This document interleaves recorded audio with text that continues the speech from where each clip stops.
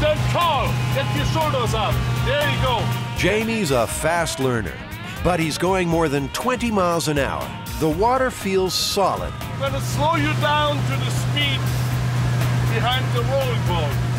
15 miles per hour. When Willie drops the speed, staying upright gets harder. Jamie, slowly sit down. Get in the squat. Sit down. Sit down. More. Sit down more. And straight.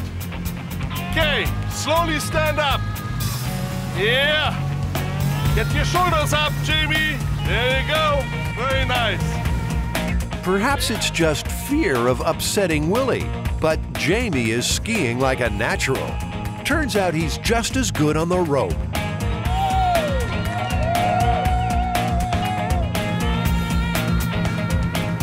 That felt pretty good. We did get it down pretty slow. I think we just nudged 10 miles an hour, which is, my guess is probably the minimum that we can really reasonably expect to stay up on the surface of the water. The slower you go, the harder it is. I do believe that both skiers you have here, Jamie and Adam, can do this. I think the only difficulty that I can think of is for the crew to generate enough speed initially to get him out of the water. By distributing the load over the 8 riggers, Adam will minimize the strain on the boat and the rowers. For the most part, these guys won't even be able to see this rig. It won't affect their rowing at all. $30,000 per boat. We don't want to put a nick in the darn thing. That's the ski rope taken care of. But that's the easy part. The bare minimum speed required to pull Jamie out of the water is 10 miles an hour. In a race, a crew can reach 15, but Jamie's drag is sure to slow them down. It would certainly help if I weighed a lot less than I do. I weigh about 180, 170, 180, and you know, if I weighed 100 pounds, then I'm sure it'd be easier on him, but that's why we came to Stanford. Another problem for Jamie is, unlike a speedboat, the power here won't be constant. It will surge with each stroke, pulling him off balance. Coach has a strategy. You're gonna have to just be the walk-on guy, you know what I'm saying? Yeah. And just withstand the herky-jerky. It's gonna whip you. Yeah, I know, I've got to dampen it. Remember, for Jamie and Adam, this is just another myth. But for Stanford, it's a matter of honor. And just sit up. Don't think length. Think connection of hips and straight arm cable and draw. Let's have the boat just tug him a little bit. Suddenly, Jamie's being dragged into something bigger than he realized. It's too late for second thoughts. This is about sporting glory or national televised failure. And there are no excuses. Explanations did not get the man on the moon, and it will not get this MythBuster out of the water. Okay? This is Apollo 13, baby. In Houston, we don't have a problem. Get ready. Attention. Go!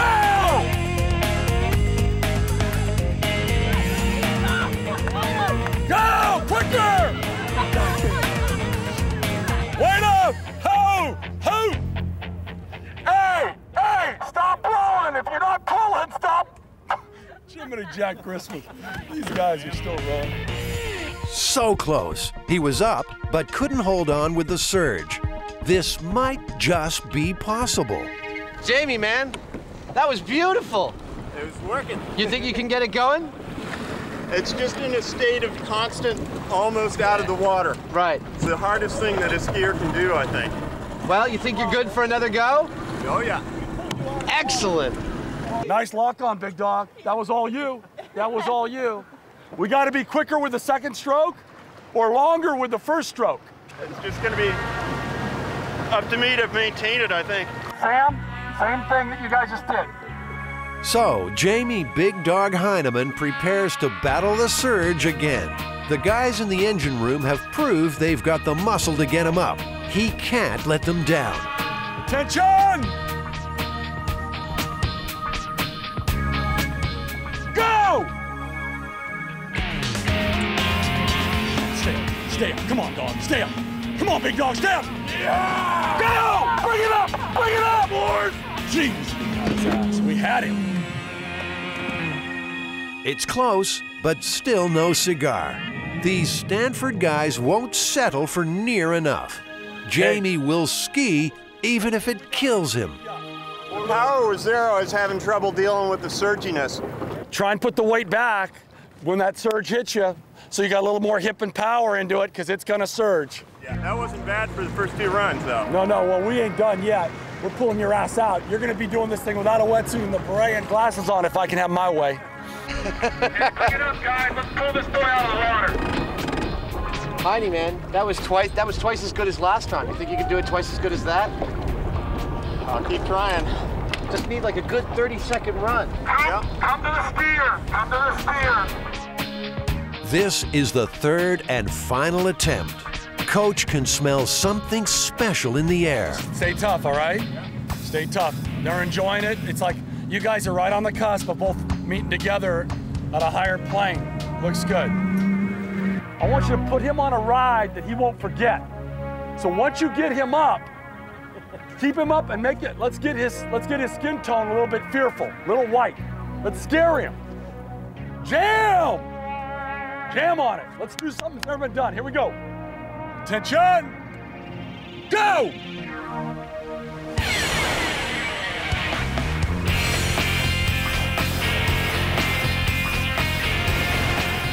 He's up and he's skiing. Nicely done, Jamie! Yeah! Keep it going, big dogs! Keep it going, big dogs! From that boat! From that boat! From that boat!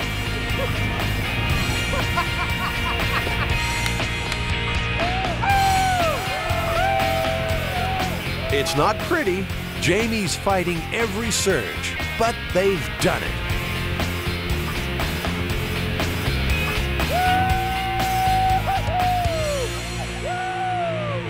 Nice job, big dog!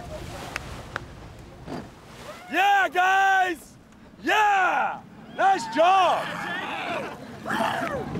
Jamie's run lasted nearly 40 seconds. I'm pleased as punch. That worked better than I'd ever hoped for. The fact that I could do this says that it ain't as ridiculous at all as we thought. Yeah, it was a workout. I was breathing hard after that. It was like, whoa, whoa. Good job.